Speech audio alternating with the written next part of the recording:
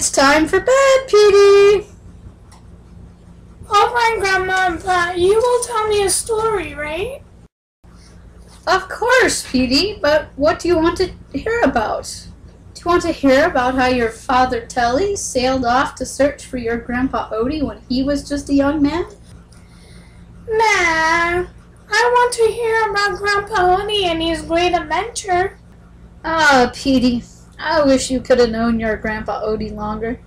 You're the spitting image of him when he was young, just like your father. You three could have been clones. But what was he like? Did he dream about an adventure like me and like Papa did when he was younger? Ah, Petey, he didn't have to dream about it. He lived it. Your Grandpa Odie was a master adventurer and a great storyteller. I wish he was here right now to tell you of all his great adventures, but I'll do my best. I heard his tales of adventure often enough. I should be able to tell them pretty well. Tell me, Grandma Penny. Tell me about some of Grandpa Odie's great adventures. All right. Well, most of your Grandpa Odie's greatest adventures began on his way home from the war. Grandpa was in the war? He sure was. Was he a brave soldier? One of the bravest. And goodness, he was cunning.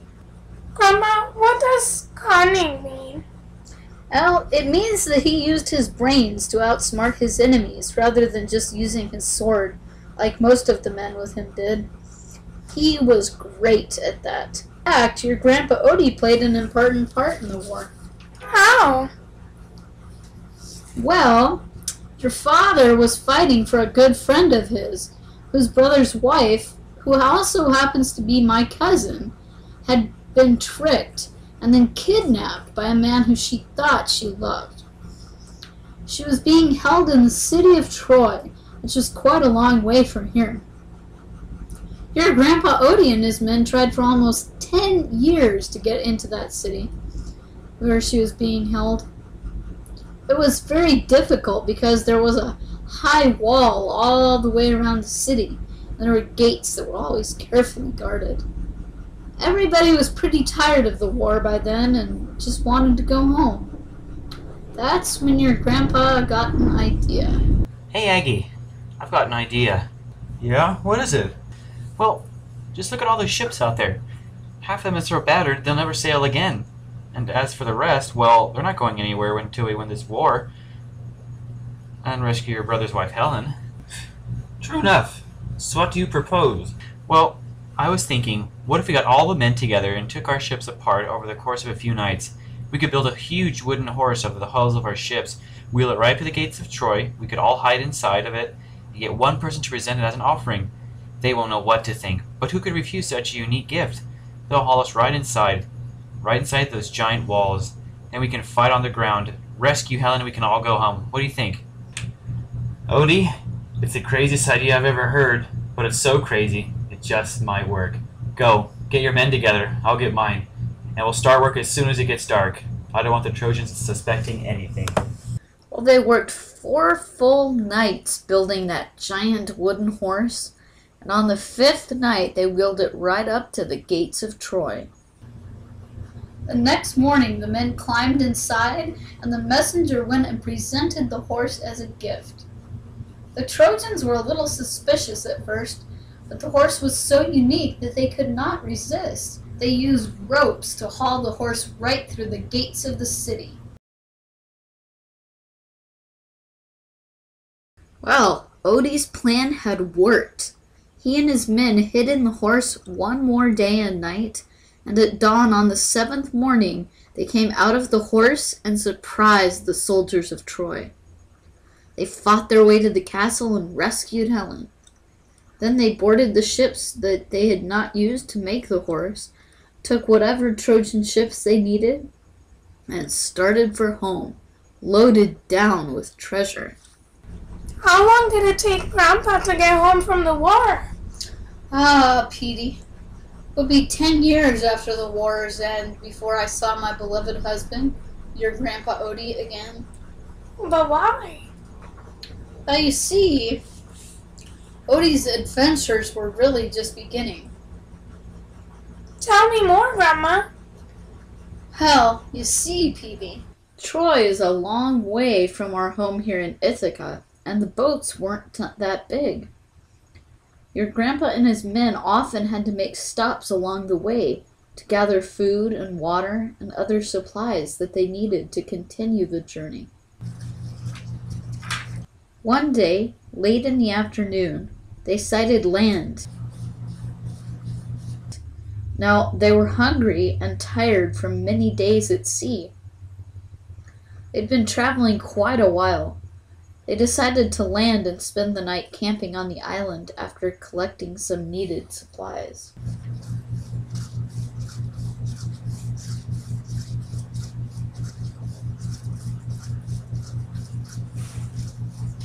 Off in the distance, they could see some meadows where it looked like there were some herds of sheep grazing. There was a series of high cliffs that formed a barrier against the beach, and amid cracks in the base of the cliffs were a series of caves. Odie's men were anxious to find food and treasure, and they ran on ahead of him. What they found was a giant cave full of all kinds of good food and drink, and piles of wool blankets.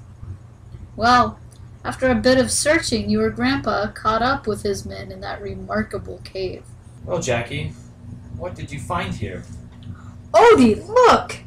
Why, there must be enough food here to last us the entire next leg of our journey. We should grab it all, quickly, before someone returns and get off this island. Jackie, I know you're hungry. We all are. But let's hold off for a little while. We'd never get all this stuff back to the ship in time. It's almost nightfall. The occupant of this cave is bound to come home soon. I'd rather he not come home and find us raiding his pantry. Besides, the laws of hospitality, he'll have to offer us something to eat and give us a place to stay for the night. If we can meet him on good terms, perhaps he will let us have some of these fine blankets. Besides, the weather's cold, and we'll need them soon. Well, you've got a point. Your grandpa was always thinking ahead, but things never seemed to work out just the way he planned. Now, Grandpa and his men were all pretty tired from their long journey at sea. They had gone ahead and had a bite to eat, just enough to tide them over. Well, between the warmth of the cave and the comfort of the blankets on which they were reclining as they waited for the owner's return, they had soon fallen fast asleep. They were awakened suddenly by an alarming noise.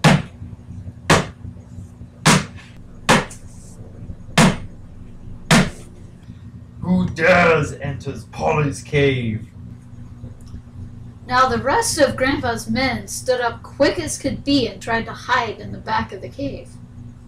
But your Grandpa had seen monsters and giants before, and he wasn't afraid. He alone approached Cyclops. He had recognized from a book he had read right away who this cyclopean being was. Pollywoggle was none other than the son of Poseidon, great god of the sea. Odie thought that if he could only make a good impression on Pollywoggle, that Pollywoggle might convince his father to bless them with good wind and waves on their way home. But it turned out that Pollywoggle was as much a force to be reckoned with as his father Poseidon. Please, sir, greetings. We are humble sailors far from home in Ithaca. We have just come from 10 years fighting in the war of Troy to fix an injustice. We've had nothing good to eat for days, and have come to beg for some food and drink from you, and perhaps, if you are willing, some warm blankets with which to send us on our way. It will be very cold soon, and our provisions are in poor shape. Men eat of animals. Cyclops not eat meat of animals. Cyclops eat men! We would be happy to content ourselves with the cheese and the milk we have seen. Surely you know that by the laws of hospitality you are required to grant us at least that much. Cyclops know no such laws. Only one law is Cyclops Island. Cyclops take what Cyclops want. Cyclops hungry. Cyclops want man for dinner! Well, before Odie could even react, the Cyclops had made quick work of his supper. He devoured 6 of Odysseus' men before anything could be done. Odie knew he had to do something. Pollywoggle, my men couldn't have been that tasty. Why not let the rest of my men go? You can have me instead. I'm far more muscular. Why, even one of my legs alone must have had more meat than some of my men. I offer myself to you in a new law of hospitality, but for the love of the gods, let my men go. Cyclops full now. Cyclops save you for dessert. Well, in that case, how about some good wine to wash down my men? I mean, your supper with. Cyclops not know. What mean wine? Well, if you've never tried wine, then you're in luck. Wine is the nectar of the gods. We men from Ithaca carry nothing but the best wine, and I just happen to have a jug right here. Well, Pollywoggle accepted the wine. Turned out he liked wine. And being the big fellow that he was, he drank the whole jug. Now, this wasn't no ordinary wine. You see, Odie had a sleeping potion that Helen had given him out of appreciation for his part in her rescue and the war in Troy. Odie carried this in a pouch in his cloak, and whenever he went ashore, for he never knew when he was going to need it. Well, Pollywoggle was such a huge creature that Odie had dumped half the pouch into the jug of wine while his back was turned. Pollywoggle was soon dead to the world in a very deep sleep, which gave Odie and his men time and the opportunity first to eat their fill of supper, and second to come up with a plan for escape. What did they decide to do? Well, Grandpa had all the men take off their shirts, and then he took his off, and they all tied them together and made a giant blindfold. Bah! Bah! Bah! Hey, Polly, wake up. I think your sheep want to go outside. Cyclops hungry. Cyclops eat man for breakfast. Alright, but you're gonna have to catch me first. Well, you see, Odie had worked out with his men ahead of time how their plan was going to proceed. He would distract Pollywoggle, and meanwhile his men would creep up behind him and blindfold him. Ah! Oh, I can't see. Why have you blindfolded me? Oh, I cannot see. But then, how did they escape, Grandma? Well, whatever Pollywogle's eccentricities, he was still just a simple shepherd and determined to care for his flock no matter what the cost. The sheep started baying, and they were upset by the commotion and wanted to be let out. Pollywoggle feared for their safety, since these men had already mentioned how hungry they were, and that he knew that they ate animal meat. Still blindfolded, he made his way to the large boulder and unrolled it from the mouth of the cave. Never one to miss an opportunity, Odie motioned his men to grab onto the bellies of the sheep and hold on with their boots. As Pollywoggle counted each one off one by one, so one by one, Odie's men caught rides out of the cave. Wow, Grandma, what a great story. What? But they didn't get away with any food for their journey, did they? Or blankets even? No, and worse than that, your Grandpa Odie's men were bragging on their way back to the ship. They were proud of Odie. This pride was contagious, and your Grandpa Odie made the mistake of yelling at the top of his lungs, "Nobody defeats the great Odie, not even Pollywoggle the Cyclops, son of Poseidon." Well, what Odie didn't realize was that Pollywoggle hearing matched his size. He heard Odie yelling his name out loud from the boat. When he had heard this, he was so humiliated at having been tricked that he called upon his father Poseidon, Lord of the Sea. Father, avenge me! Never let these sailors return home from Troy. Well, that was pretty much the start of Odie's troubles. You see, Poseidon heard Pollywogle's plea.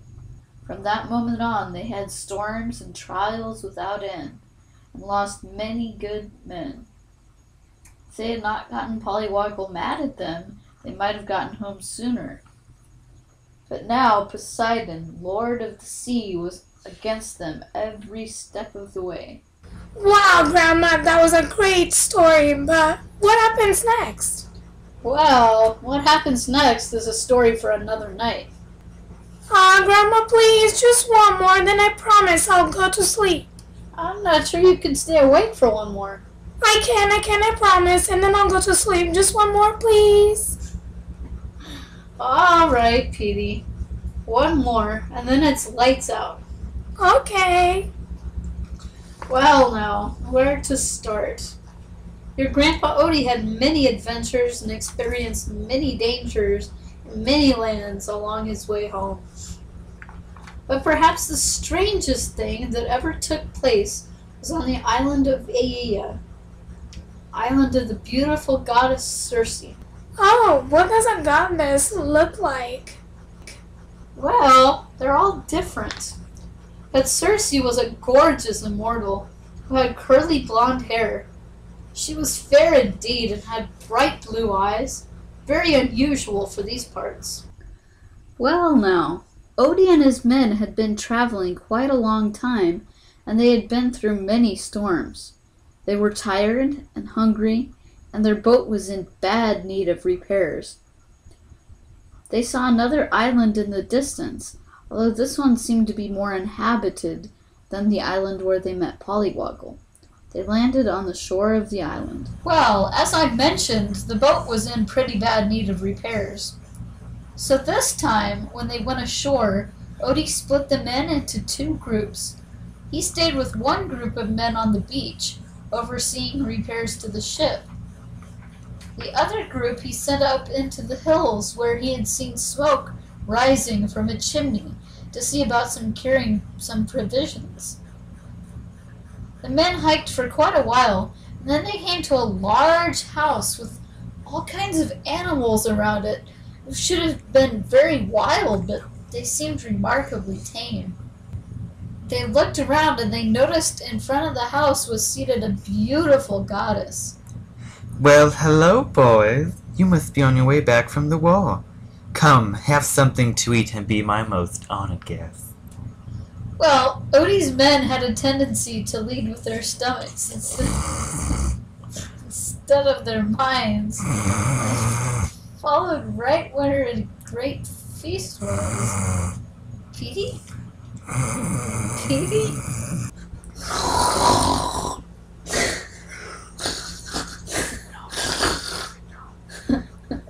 Well, she fed them and turned them into animals.